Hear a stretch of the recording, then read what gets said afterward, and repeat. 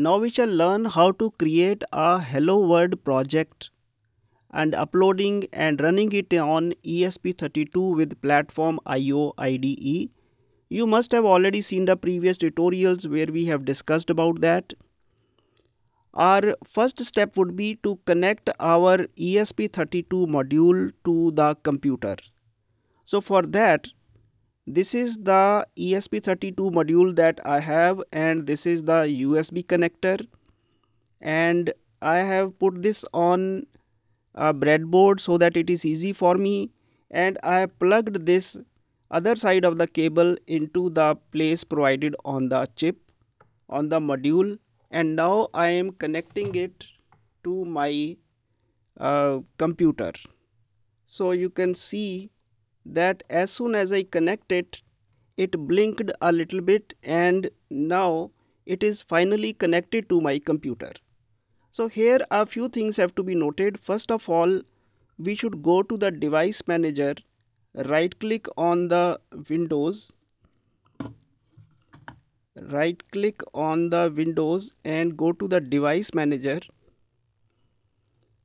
and we should verify it under ports that I should get this Silicon Labs or whatever is your case, the COM port COM3, this should be visible under the ports.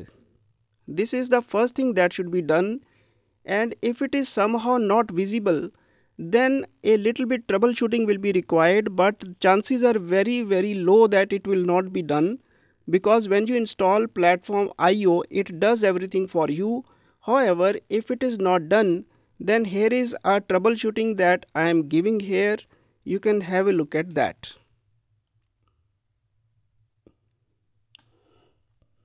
So if USB is not detected, chances are that it will be already detected.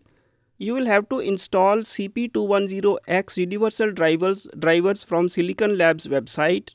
This is a link, or you might have to check up this FTDI also. Either of these will be suitable for your case. And if I open this website for Silicon Labs, the page, this link that I'll give in the description of your tutorial or this video also, you will have to look for the downloads, and in the downloads you will get your driver, universal Windows driver for Mac also, and there are for Linux also, whatever is applicable to your case. You should be able to obtain these drivers, and then you will have to install them, and you should ensure that it is detected in the device manager. This is the first step, which is a little bit tricky, but nowadays chances are very low that it will be tricky at all. And if your module, it comes with the FTDI drivers, then you can visit this link that also I've given in the downloads, and you can scroll this page to get your drivers and get them installed on your machine. So once this is done, your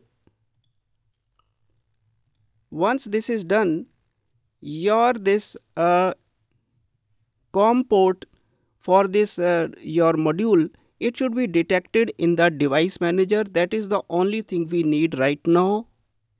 And our second step now would be to create a project with PlatformIO IDE. So let us move straight to our Visual Studio Code, and in that we will click on this Platform IDE, and here I will now go to the home page. You see the icon is just located at the end, and once I am on the home page, I'll say create a new project. It is asking me the name of the project, so I will give my name as my hello. I can do anything. It will be installed in the default directory, and you can change it also, but here select a module. The module that we will be selecting is S. From this list we will be picking our module, and here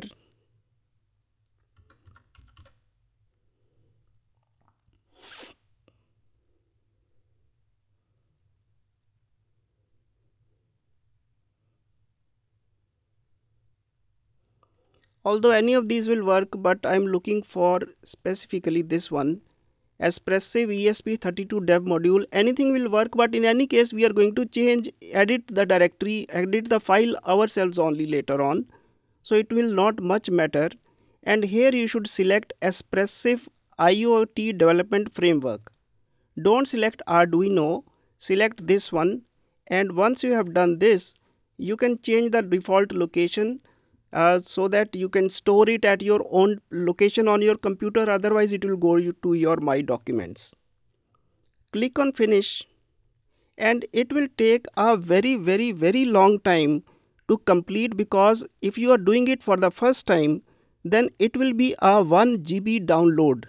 Depending on your speed of the computer, it will take a long time, because the first time you will have to obtain a lot many files from the internet. It will be required only the first time and your first project. For subsequent projects, things are already on your computer, and once the process completes, do you trust the authors? And we say we trust and click yes, and my Hello World project is created. Now I will come to the structure of this project. I will explain the structure of this project. For that, while it finishes, I come back to my screenshots. So this is a basic structure of the project. This .pio, this .pio is some default. VS Code contains your settings for. This include folder is meant for storing your header files. lib is for precompiled libraries. src, this contains a cmake lists.txt. We don't have to worry, all the settings are done for us. So we do not have to worry about this, do not have to worry about this. About these also we don't have to worry, and about this also. This is the file that will contain our code, and in the src directory we can add more source files whenever the requirement arises. We don't have to worry about this, all settings are done. Nothing to do for this also. It is in this file that we will need a bit of editing, because we will have to ensure that our platform is Express IF32, board is ESP32 dev, framework is ESP IDF. As I told you, we do not want Arduino etc.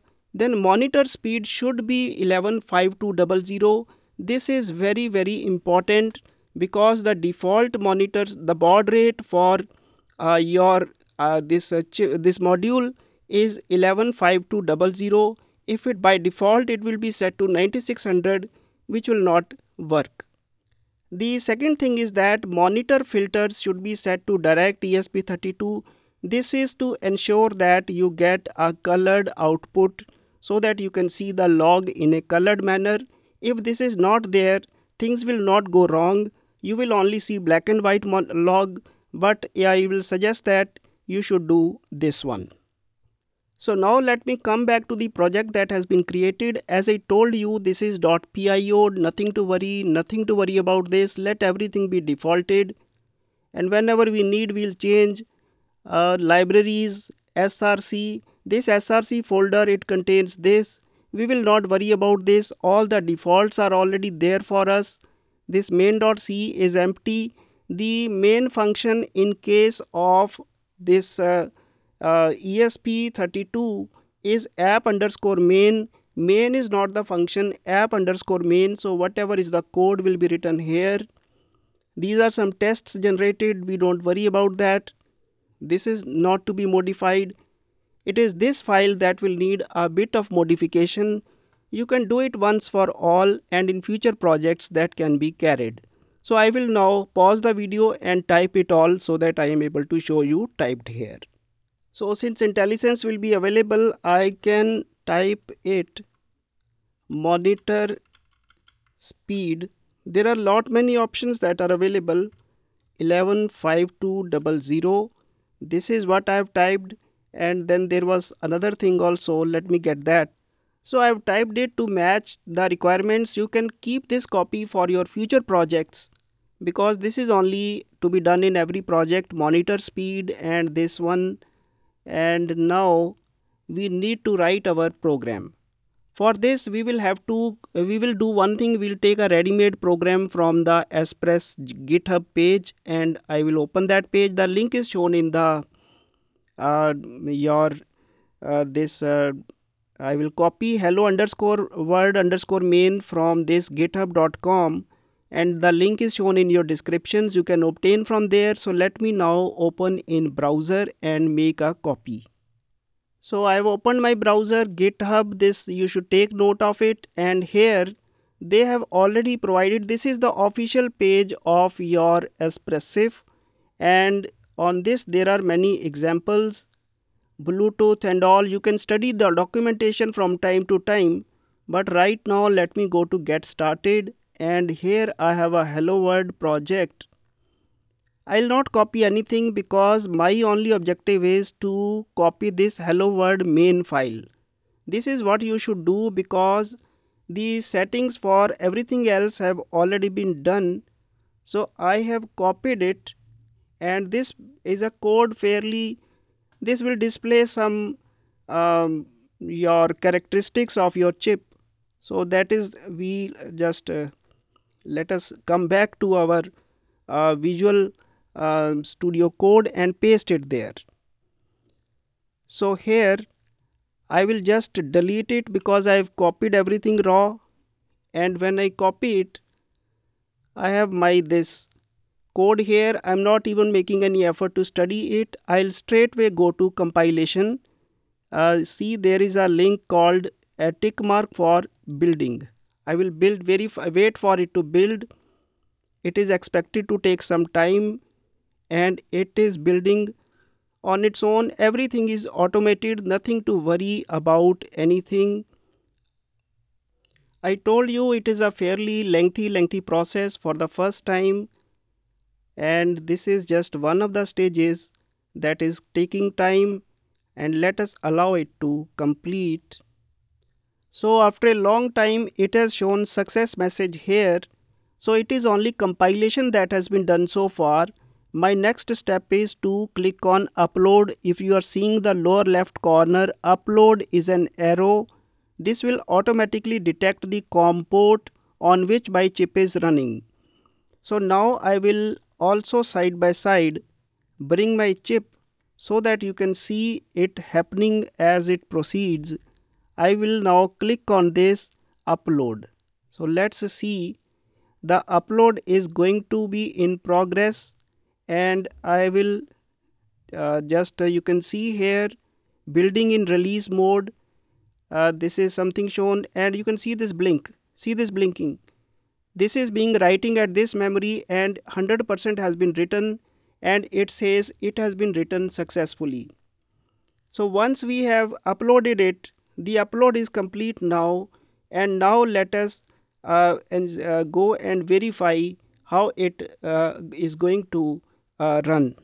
So I will move it to one side so that I can give you a better view of what is going to ultimately happen. And here it is a serial monitor. When I'll click it, I'll be able to see the running log of what is going on. I will click it here, and now we expect to see the outputs.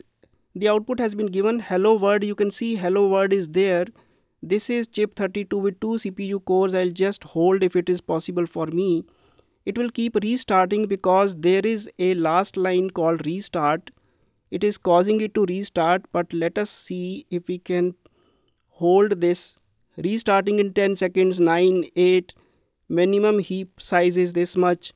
So basically our hello world application has been uploaded, and it is regularly restarting. You can see that this chip will blink on restart. So this is a success. You should do till this step because this is the most crucial step. Otherwise, uploading whenever you get this C file or write your own code, then this is very easier otherwise. I'll close it right now. Thank you.